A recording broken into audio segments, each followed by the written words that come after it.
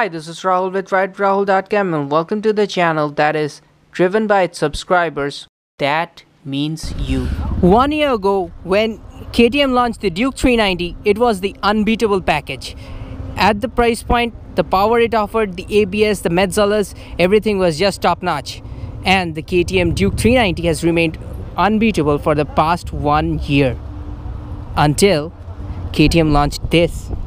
The KTM RC390, the perfect package. It takes where the Duke left off, it improves upon the ride and handling and the dynamics, plus it gives it that KTM Moto3 experience, which makes it a very unique bike in the Indian market, as well as probably the best starter sport bike in the international market.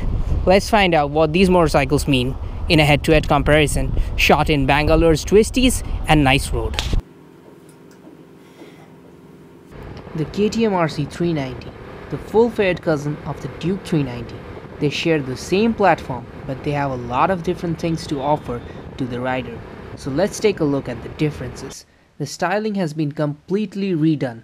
The essence remains the same, but the entire bodywork is new. It now has a shorter wheelbase as well. Up front, it now gets all new twin projector headlamps, newly worked mirrors with integrated indicators, a windshield that offers excellent aerodynamics, and the side has a full fairing as it should be on a sports bike. A redesigned fuel tank which hides the battery inside it, and new low clip-on handlebars.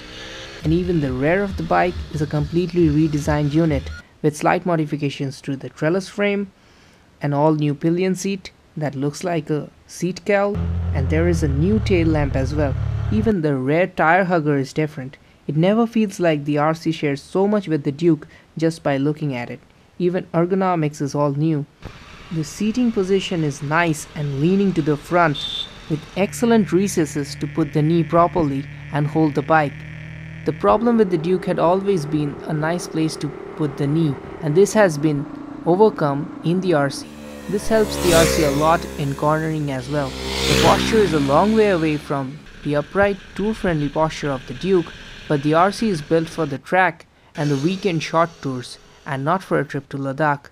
But I have a crazy feeling that some of the owners will take it there. But it's not just the styling and ergonomics that has changed. The dynamics of the bike has changed as well. The Duke has a 50-50 weight distribution. The RC has gained 8 kg over the Duke, and most of this weight goes to the front, making it front biased. Also, most of the rider weight is now up front, so the front brake provides a good amount of feedback, and mid-corner stability has been improved manyfold. When I was cornering with the Duke on the Twisties, I felt a remarkable difference between both the bikes. On the Duke, I could hold a good amount of lean angle, but with the RC, even if I entered the corner a bit slow, and with lesser lean angle, I had enough feedback and confidence to accelerate in the corner and increase my lean angle if I wanted. Low speed maneuvering is still supreme with the Duke, but the RC is very close behind. I thought the RC would be hard to handle in the city, but my friends Rahul and Farhan were managing it just fine. Only Rahul mentioned that when he had a pillion, the wrists ended up hurting a lot. From the days when I used to own R15, I know this to be true. And whereas the new pillion seat is extremely comfortable, having a pillion will increase rider discomfort.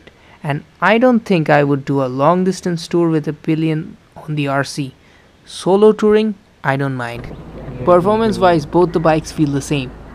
The Duke is slightly faster off the line, but the differences are so low that winning of a drag race would depend on the rider skill. If both the bikers are absolute same level, then yes, a quarter-mile drag will be won by the Duke. That being said, the RC is the faster motorcycle overall. The reason of this is twofold.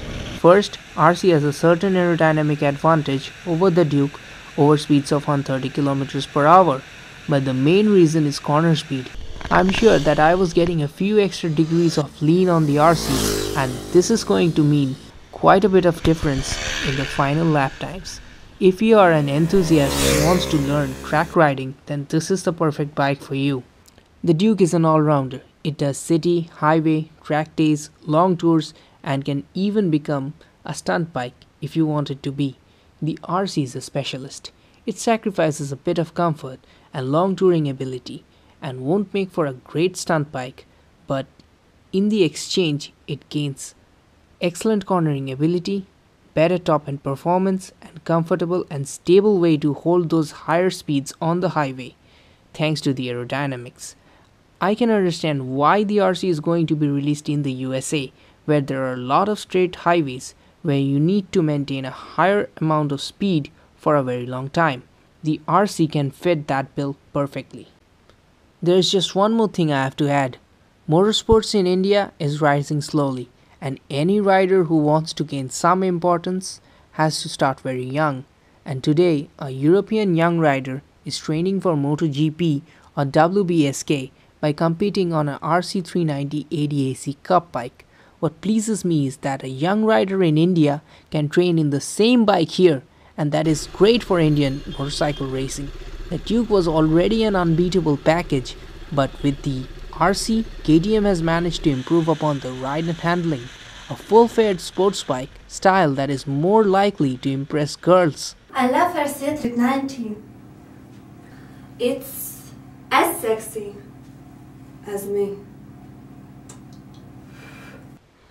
And at the same time, made it a proper track-worthy motorcycle right off the showroom. Even the heating problem is no longer there.